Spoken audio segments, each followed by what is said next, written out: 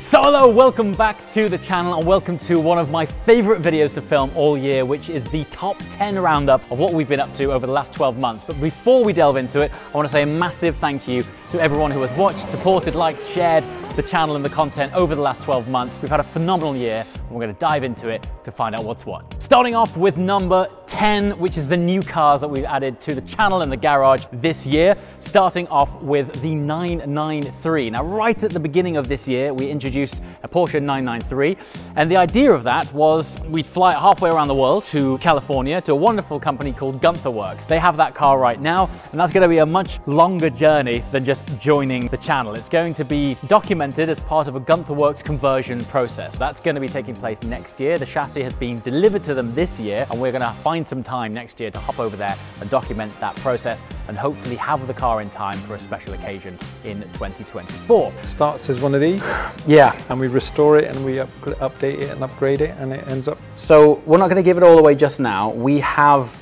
a aspirational target in mind for next year for a significant date as to when we're hoping to achieve a finished version, right? Yeah, and you like throwing me under the bus there. Yeah, I like to, you know, there's nothing like a good deadline. But if we can pull it off, it will be incredible, like truly, truly special if we can pull it off. The total opposite ends of the spectrum, and a car which has only joined this week, as it happens, is a Porsche Taycan. Now, you might be wondering, we're a bunch of distilled petrol heads on this channel. Now, we did have a Tesla. That has now made its way over to some of our other team in another company, which I shall touch on later on in this video. We are a car channel, and we think it would be remiss of us not to have an EV within the garage. And we thought, if we're gonna have an EV, what is the reality of something that we're gonna swap it with? And we went for a Taycan GTS, which is the more, dare I say it, from an electric point of view, driver-focused car. So obviously there's no roof blinds with this here. They've created the technology to sort of make do with that. So you can just sort of drag across there and show it off entirely. Does that make a noise when you do it? There's a slight little whir, you can see that. I don't know how they program that glass, but that's pretty amazing. Somebody's smarter than me. Look at this. And the third new car to join the channel this year was the BMW M3 Touring.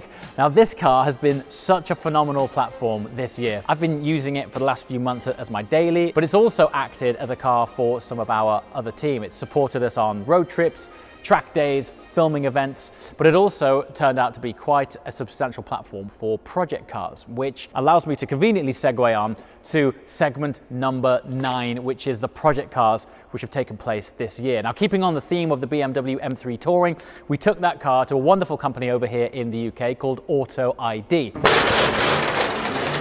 Oh my God! It looks a different car!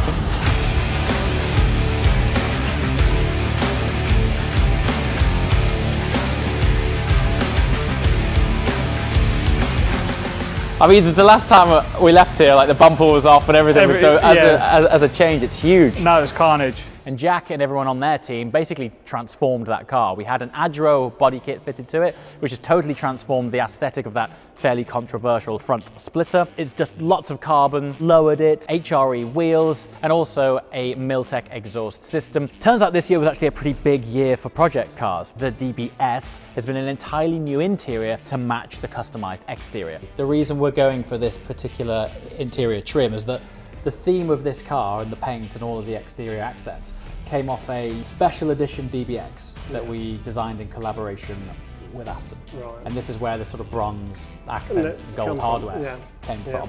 And the interior of that DBX sort of complemented the exterior of it with a sort of crisp black Alcantara and matching stitch. And so this is the first time that I've seen these stitches next to the car to go, have we got it right? Yeah. So we've gone Alcantara everywhere, and then we've had the contrast stitching matching with the bronze accents, which were custom developed on the outside of that car. And of course, this all took place at Aston Martin Works. The team there are unparalleled when it comes to restoration of Aston Martins worldwide. So stay tuned for an entirely fresh DBS coming to the channel next year. And then on to our favorite little pocket rocket, the Toyota GR Yaris. We took it to string theory, and they augmented this platform to a completely different level, upgrading brakes, fluids, lines. We put in ceramic pads between the brake pistons and the pads themselves to absorb extra heat. For me, of all of the changes that we've done, the seats themselves are the biggest change in terms of how that car looks, feels, and drives. It now feels like you're in a racing seat rather than sat in some sort of high chair. Dramatically transforms that car.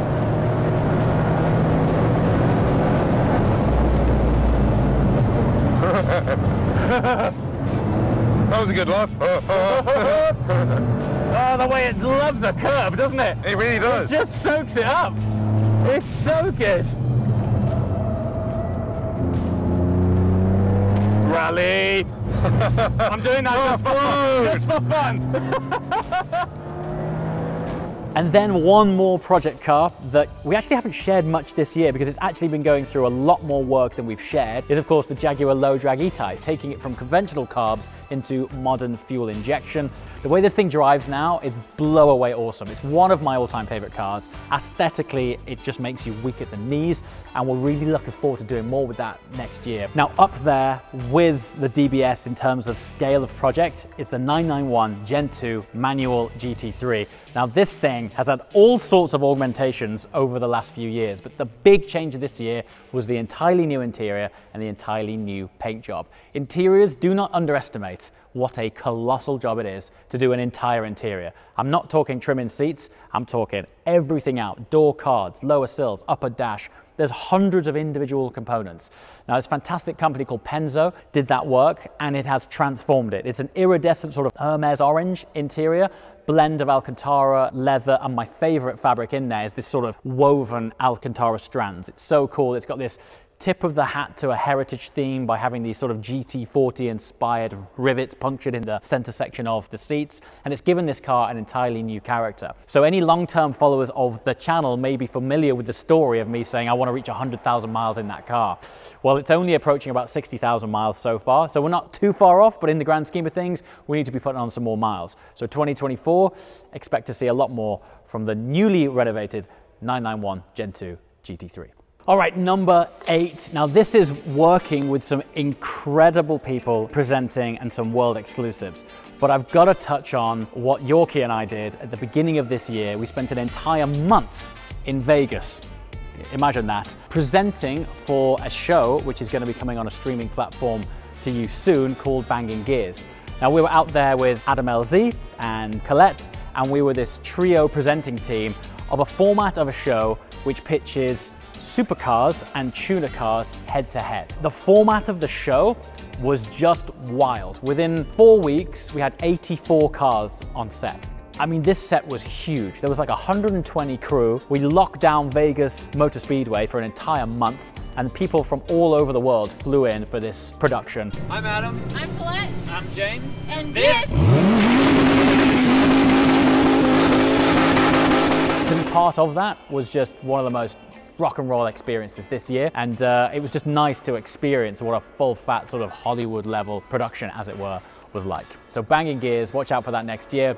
It's going to be a big one. Now, just to keep the theme rolling of incredible brands that we've worked with this year, let's just touch on some other highlights. We've just come back from Dubai. I was honored to be asked to present the icons of Porsche again this year.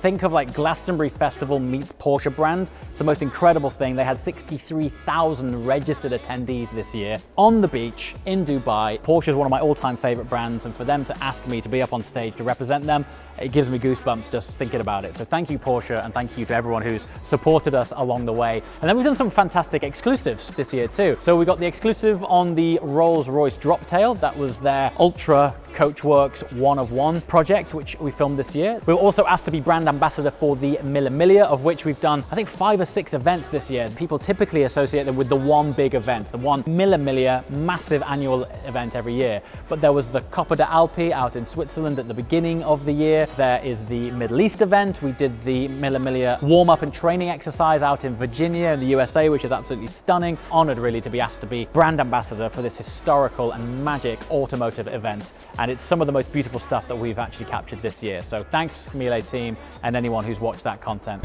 So we need to get a better understanding of time and distance. You know, the fundamentals of the whole rally. Yeah. Don't let the beautiful cars deceive you. This is one of the most cognitive, challenging car events I have ever taken place in. Welcome to the Mille Miglia training event. Welcome to the USA. Welcome to Virginia. finally, one of the other exclusives that we were very kindly invited on this year was the first drive of the production version of the Lotus Evija electric hypercar. This thing's 2,000 horsepower. They gave it to us at the Nürburgring so we could actually try it on the GP circuit. And the reason we were on that is because it's 2,000 horsepower, and in order to really experience it on the road, well, we'd probably end up in prison. So they gave it to us on the ring, but why we were truly honored is that we were the first outlet to drive the final production ready vehicle. So thanks to Lotus for that. The views and comments on that were fascinating because it is a potential look at what some of our driving future might look like. To have followed that journey and to finally be in what that production car feels like, that was quite a big tick this year. So that was also an honor to be part of. Okay, number 7. This is some of the best cars that we've driven on the road this year, starting with the Gunther Works Turbo Prototype Mule. Now picture this, we're at Monterey Car Week, it's like 38 degrees, it's baking hot sun. Gunther Works say, hey, this car isn't really ready to be driven right now, but we'd love to invite you down. We go down and check out this development mule. I mean, it's just a stripped out, sort of heavily augmented 993 chassis with their new flat fan, charge-cooled engine in the back and some revised geometry because they were going to be shaking it down at Laguna Seca. And we're talking away as if nothing's about to happen. And sure enough, they said, do you know what, why don't you just take it out and drive it?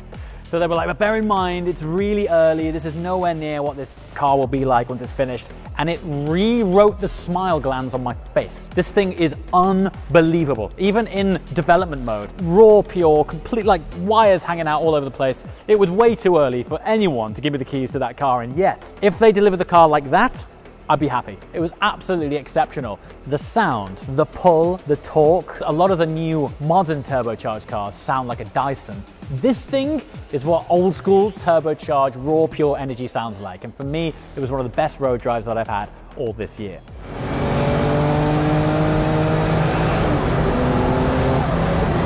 Goodness gracious me, this is absolutely phenomenal. Absolutely phenomenal.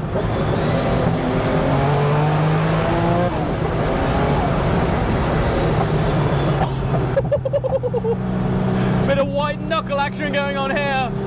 What on earth have you made? Throw of the box as well, it's still quite short.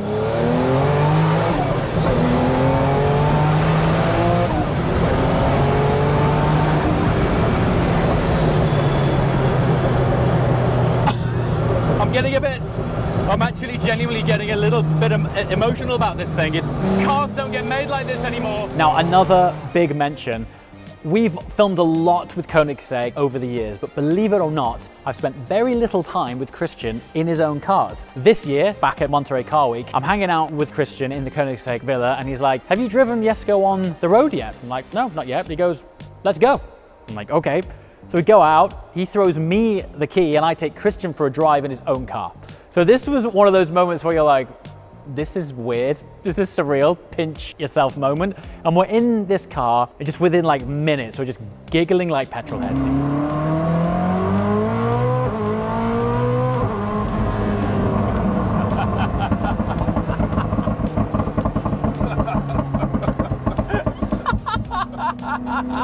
Oh my God, this thing is unbelievable. Just having a whale of a time driving this Jesko around Monterey. The pops and bangs of the overrun turn us into school kids immediately. And it was just really cool to sort of have that moment with Christian where it wasn't about work. It wasn't about filming. It wasn't about anything other than let's just go for a drive and enjoy everything that we've been talking about for the last 2 years. Now, every year we have quite a few big road trips, but this year, one of our channel partners who are our insurance partner, Chubb, put on this Swiss Alp road trip. But it was just great to go back to the roots of kind of how this channel started, which was enjoying cars, allowing them to take you to places that you might not otherwise go. Now, when I first started this channel, that was kind of what it was all about. It was how do I capture those moments that I love the most about cars? And that week, together with that team, made possible by Chubb because the insurance policy we have allows me to give the keys to anyone. I can go, hey, Frank, Steve, Jeff and Jane, take your pick and just go and drive these cars. So at lunchtime, we'd stop and we'd just go, hey, I fancy trying that car and he fancies trying that car. And to be able to have that experience, to hop in and out of those cars in the Alps, was a phenomenal way to kick off Q1 this year. Okay, number 6. Now this one could easily be number 1 because for us it was a really big deal, certainly internally. But this is the Uncut channel, the launch of an entirely new JWW Uncut channel. And the idea behind this channel was it's sharing everything that typically unfolds once we stop filming on the main channel. So it's a sort of in-depth behind the scenes channel. But we've had so much fun with it. The comments from you have been way beyond our expectations. And it's all to do with travel, behind the scenes, trials and tribulations, when things go wrong, when things go right, people, hotels, cars, whatever it is. It's everything that historically we've never really shown. And I remember filming the first few episodes for the Uncut channel thinking, why have we never shown this stuff? Why don't we trial something? Why don't we just go full BTS, what we now call full Uncut, and see how it unfolds? I think the epitome of this was Monterey Car Week. And it was a blend of Nico, DDE, the surroundings of travel of Monterey, LA, and that car culture. And it was all of the craziness and wild stuff that happened off camera. And we've just loved it. I mean, on the Aston Martin DB12 drive, it was funny, we were out there for the car, but we spent as much time filming the hotel. All of that's on the Uncut channel. And it's really the response and reaction from you that has sort of affirmed that you want a lot more of it.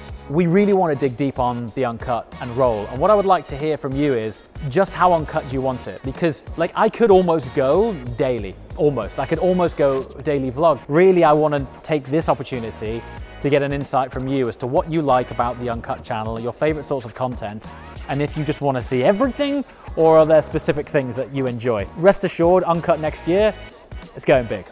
Number 5, Bunker Group. Bunker Group is something that Darren and I co-founded, and it's a collection of companies that sort of underpin and serve the automotive industry. Recruitment Bunker in there, which is a recruitment agency that specializes in serving the automotive space, even though we will place all sorts of people in all sorts of roles. So with Production Bunker, we've been incredibly fortunate to work with some phenomenal brands this year. We've produced content for Mille Miglia, Lego, we've worked closely with Porsche, Chubb, they're a Fortune 500 company, and the team keeps growing. Now we've got web developers, graphic designers, animators, videographers, editors in that group, over 40 people across different departments. One of the departments that we're really looking to grow next year is very much on the content creation side. So if you're a videographer, an editor, anyone who's sort of in the world of content production, curation, researcher, feel free to get in touch. I'm going to put a link in the description below to an email address if you're interested in getting involved in that world. We are recruiting and recruiting quite heavily right now for something that will unfold soon. Production Bunker has grown a huge amount, and you'll see a lot more of that next year too, in that we have offices both north and south. We have an office here in Coventry, and we also have an office up north in Scotland. That team has grown. This premises has been a big part of the investment. We decided to move Logic in here as well. Now, Logic is a paint company which Darren and I invested in over the last 12 months. There's a much bigger picture as to the reason that we got involved in the acquisition of Logic, and that's going to form part of number 1, which I shall share with you soon. This premises and the premises up north in Scotland is a real, I guess, look at our intention of growth and where this is heading. One of those reasons is to support something so colossal that I'm still gearing up for how I'm going to articulate that to you. Okay, number 4, and this is a realm that's really close to my heart, which is really driving cars and experiencing them, is the best track drives of the year. Now, we've put road and track separately because some of these machines are getting so extreme now that you can only really experience them in their full on a circuit. These are in no particular order, but I'm going to go with Spa. So earlier this year, we were invited by Manthey Racing to go and do one of the Porsche Experience Days. At Spa, full circuit, and we back-to-back the new 992 GT3 RS and the latest generation 992 Cup car back-to-back at Spa to see how the two compare. You couldn't design a better day for a petrol head. Here's Spa with basically no cars on track for you to go and explore. Fresh Michelin slicks, fresh set of Michelin Cup 2s, but the fact that you could lean on those road compound tires on a road legal car and be not a million miles off a Cup car is pretty impressive. So as far as one of the best drives that I've had this year, it's definitely that day. Then we're going to almost the opposite end of the spectrum. At the Goodwood Festival of Speed, we did a Jesko attack run up the hill climb with Marcus, one of Koenigsegg's lead development drivers. That was one of the most terrified that I've been in a car for some time.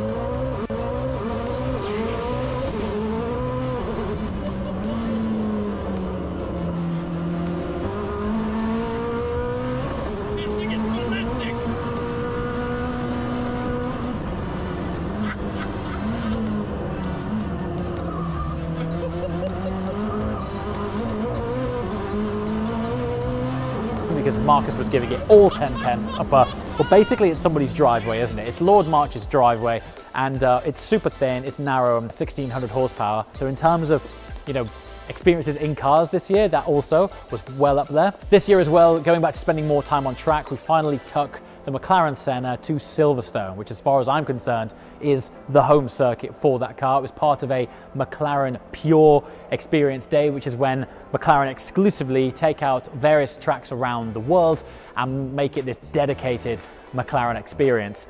To be able to get Senna back out again after it's spending about 8 months of the previous year in the Middle East, to get it out on Silverstone and give it 10/10ths was a fantastic experience. And then, this might seem pretty generic and top line, but I still think my favorite stretch of tarmac on planet Earth is the Nürburgring.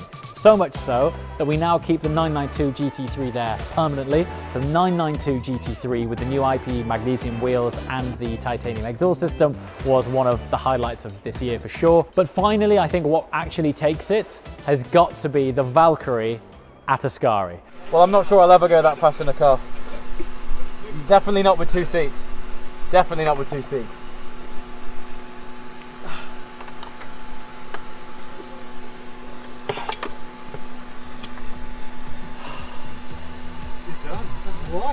Now, I didn't actually drive that car on that particular lap, but to be in it, in the hands of both Marco Sorensen and Nicky Thiem, who are both current works factory Aston Martin drivers, and to get the most out of that car, it's the best demonstration of performance that I've seen on screen is when, ironically, the car is stopped. I take my helmet off and you can visibly see how utterly destroyed I am from how much aero, downforce and performance this car had.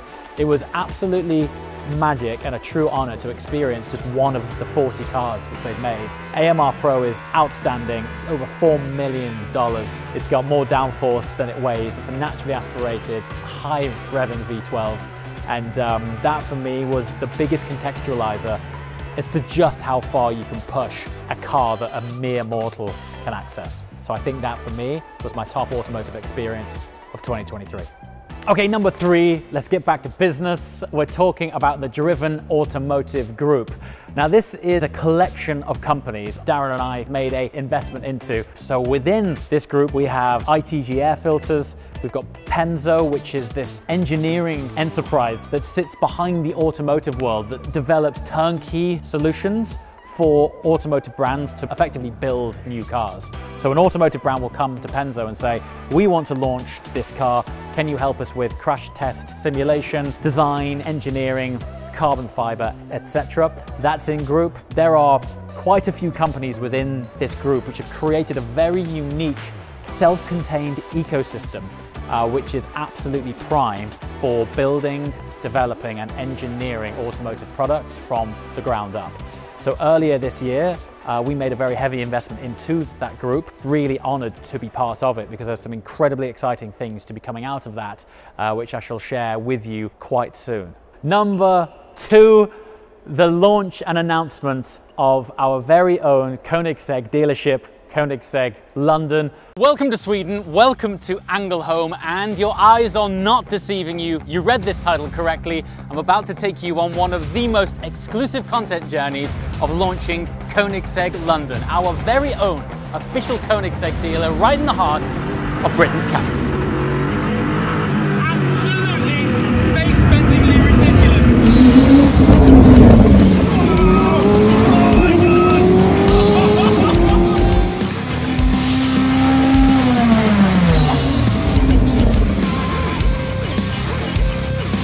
One more time.